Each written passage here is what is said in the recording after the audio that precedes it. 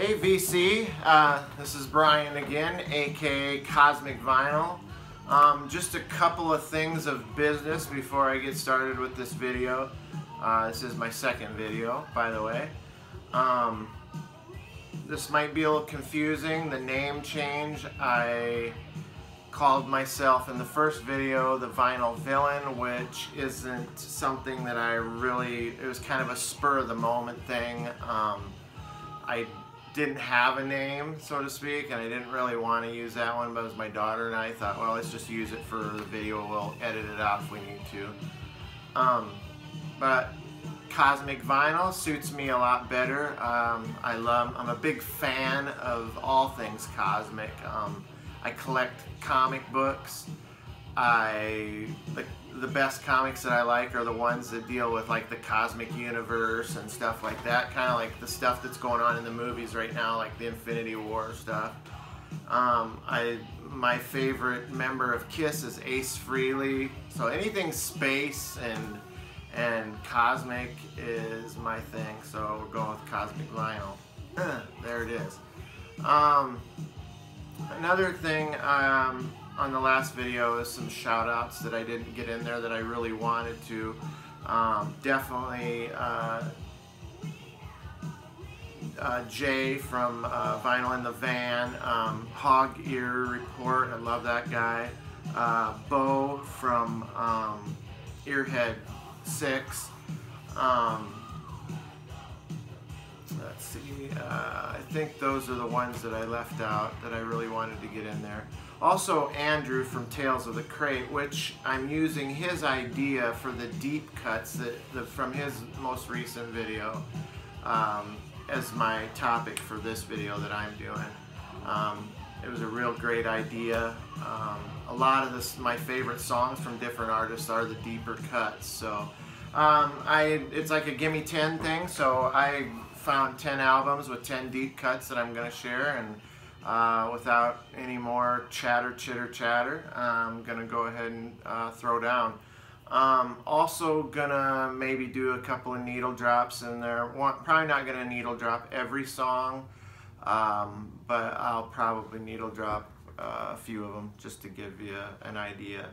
So here we go. Alright, deeper cuts from some of my artists. I basically did this, pulled some random albums out of the collection. There are no rhyme or reason to the order of them. Just because one's later and as number one doesn't mean it's my favorite one. I just like I said, totally random. So first one, take this out of there. Ratt, Out of the Cellar. Love this album. Love 80s hair metal, love 80s hard rock, whatever you want to call it. Ratt was probably one of my favorite bands back then. This is their first outing on Atlantic Records.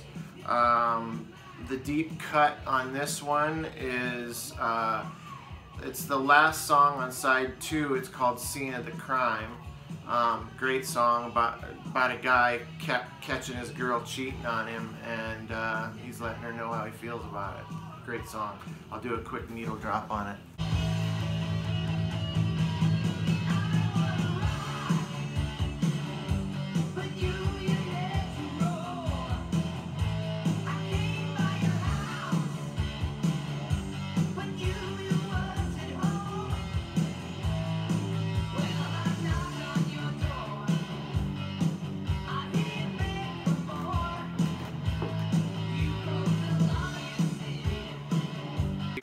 Deep cut off of Ratt, Out of the Cellar, Scene of the Crime.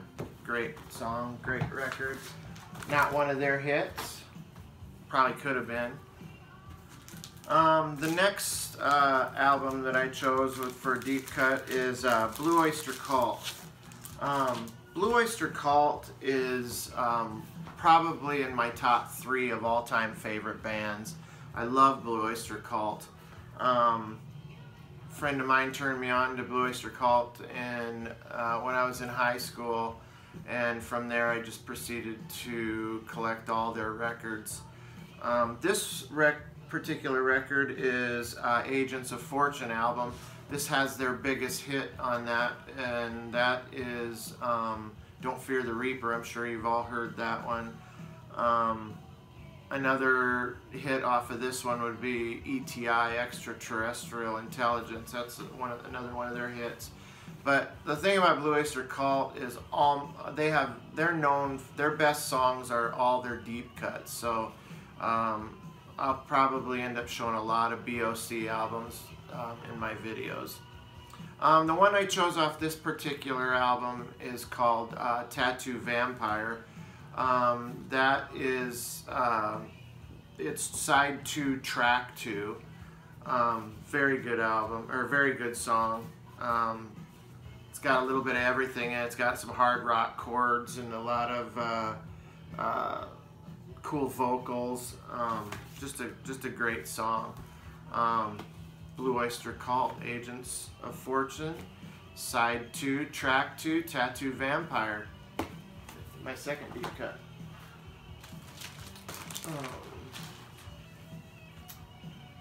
This one, off of the Cheap Trick album. This is Dream Police. I'm sure you've all heard of the Dream Police album by Cheap Trick. Another great, mostly an 80s band. Seen these guys a couple of times. Seen them in an arena when I was younger. Also seen them in a small club a few years back, and still put on a great show. Look at that inner sleeve. I mean, that is just so, look at those guys. That is just so cool. I mean, how can you not dig that? I mean, they even make Bunny Carlos, who's the drummer, the second guy from the right there, made him look cool. So you know they're looking badass there. Yeah, it's a great album. The deep cut that I chose off of this one is called Voices. Kind of a cheating this one in a little bit because I think it may have been like a borderline hit song. Voices is the side 2, track 2, and I'm gonna give you a little taste of that here. You didn't know what you were looking for till you heard the voices in your ear.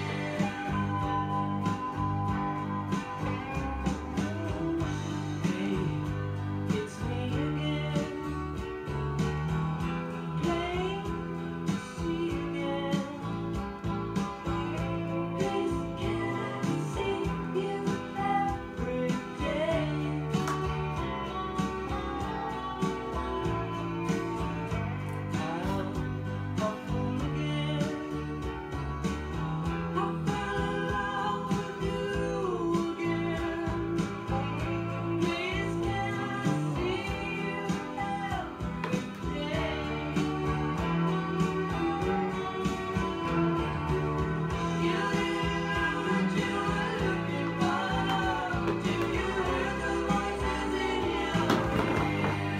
Alright, Little Voices by Cheap Trick is my deep cut off of the Dream Police album.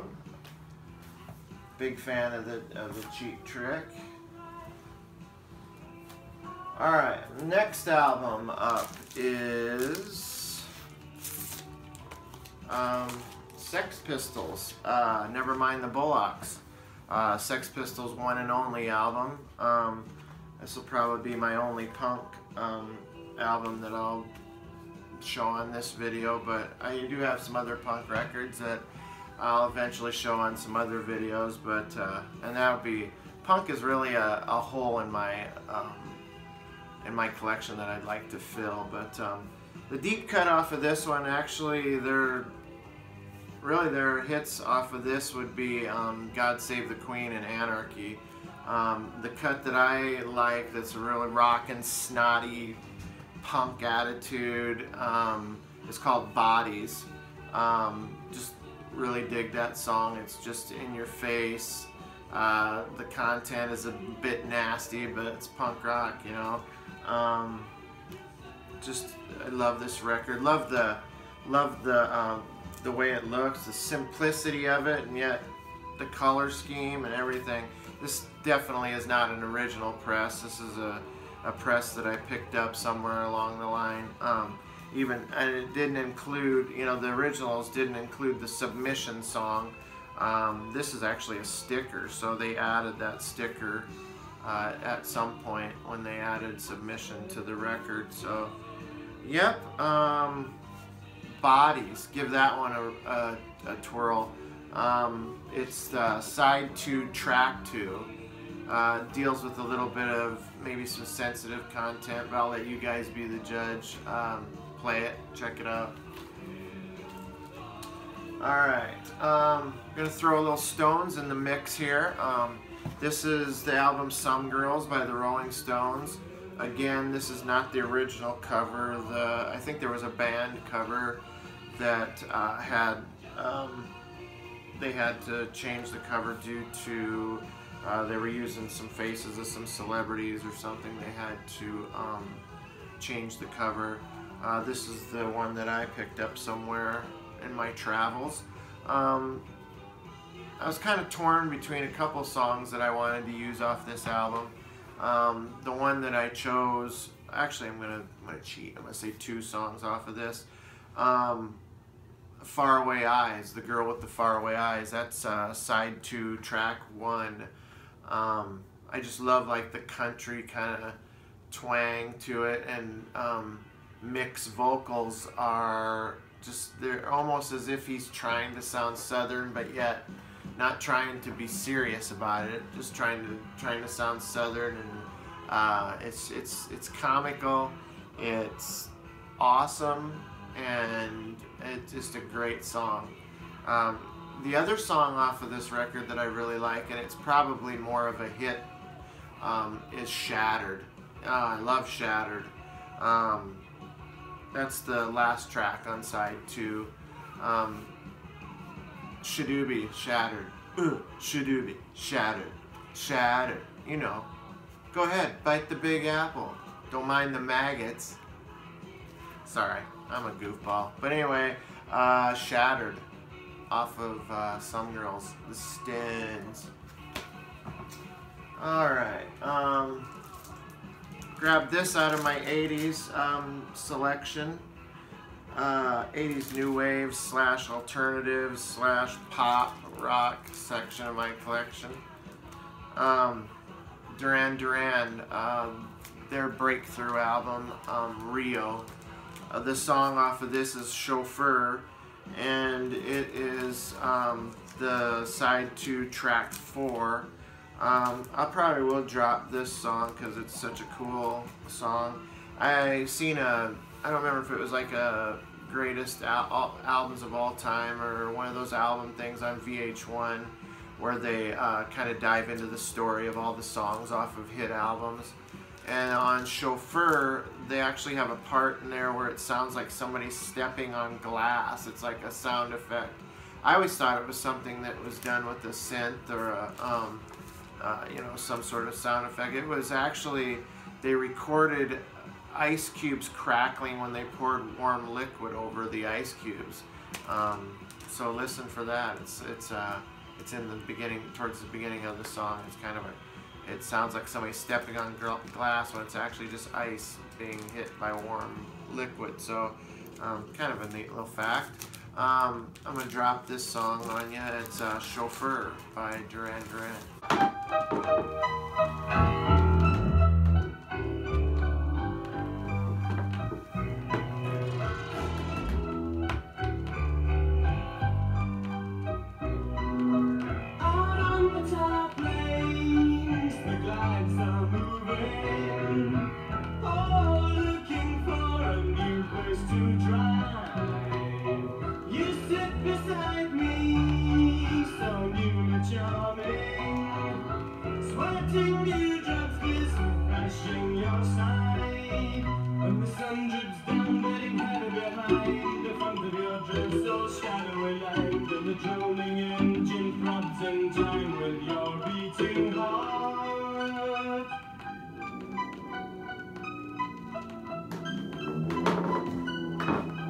Alright, a little Duran Duran, the Chauffeur.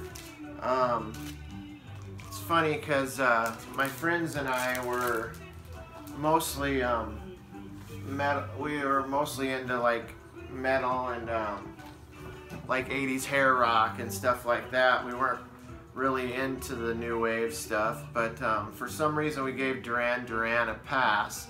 And I think it was because of the makeup thing. You know, Duran Duran, when they first came out, they wore a lot of makeup and stuff. And I think we just thought, well, I mean, if they're doing it, you know, and the heavy metal or the glam hair metal guys are doing it, we'll let them slide in there. I know it sounds stupid, but, you know, we were kids and we were in the 80s and we were living it up. So my next one is off the album Black Sabbath. I'm sure everybody knows this one. Paranoid by Black Sabbath. This is a great record.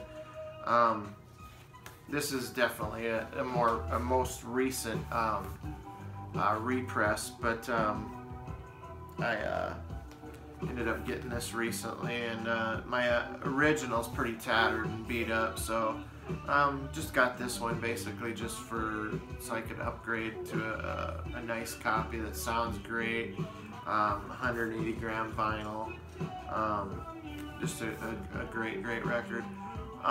The track that I chose for my deep cut off of this album is Electric Funeral. It's actually the first track on side 2.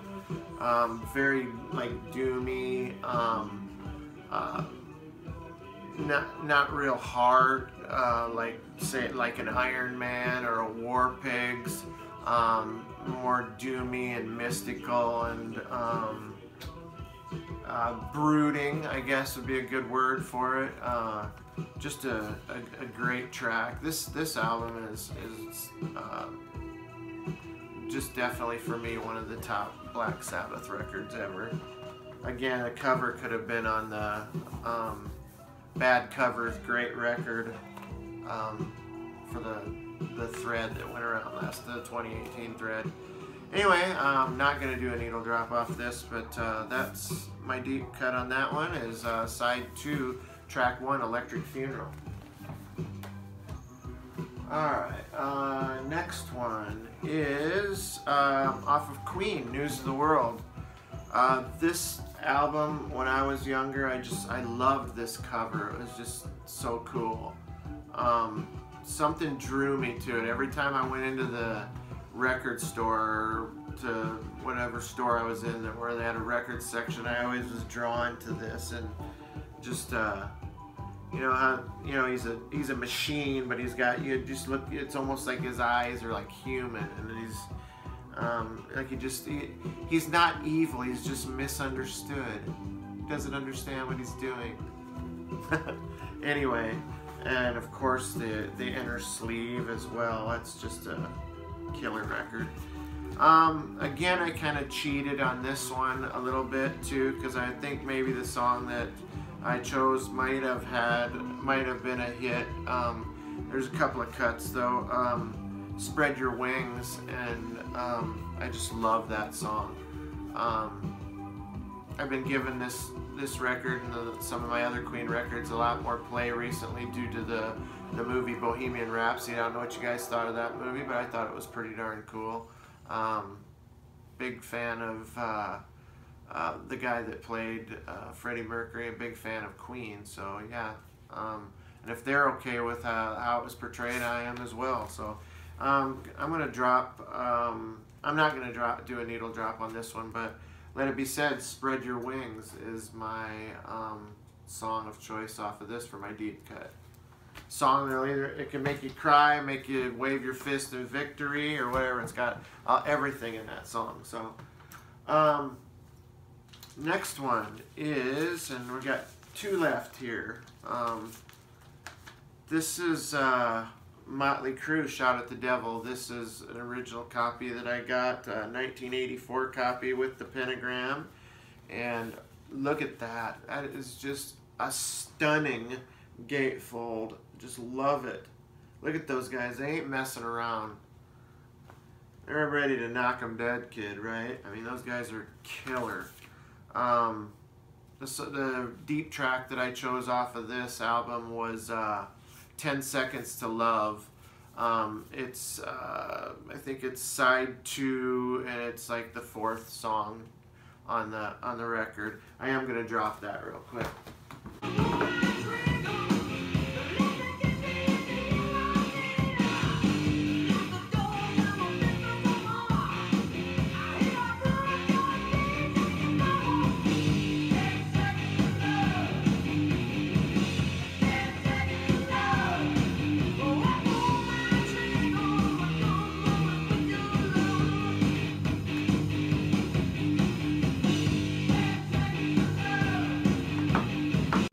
Alright, Motley Crue, 10 Seconds to Love. Boom! The Crew coming at you. Gotta love those guys. My last and final record that I'm gonna show in my deep cut video is Guns N' Roses' Appetite for Destruction, the original band cover. Love this record. I believe back in the day, when we had cassette tapes, we went through probably 4 or 5 cassettes of this record. We just played it over and over and over. It was just such a great album. There's the back side. I actually had a poster with that on our wall in our old apartment back in the day. So many good cuts off of this. I mean, I consider every song on this a hit. I mean, we could listen to this from top to bottom over and over. But the cut that I chose, and it's always been my favorite song on this record, is Rocket Queen. Just love that song. A funny story about that. One time back in the old days, let's just say, I was in a lip sync contest, and the prize was a color TV, and it was like $500 color TV, which back then was the schnizzit, you know. I mean, it was awesome. So I lip synced to Rocket Queen. I was up against a guy who did MC Hammer. I don't even remember what song, but and the way that they decided who won was the crowd cheering at the end. They decided who was louder, and so I had all my people on one side and all his people on one side, and literally I thought I won, but he ended up winning the color TV. I ended up with a handful of drink tickets, and so I just proceeded to party the rest of the night away, and oh well. Had fun doing it. Lip sync Rocket Queen. I mean, come on. Good times. Rocket Queen. Deep cut. The deepest cut on this record. So, that'll wrap it up. That's a few needle drops in there. A few great albums with some great deep songs. Hope you dig this video. I have some other ideas cooking for some videos that I'm going to post pretty soon. Just got to pull everything together. So, VC, a second video in the books. I'm so stoked. Hope you dig it. Peace out.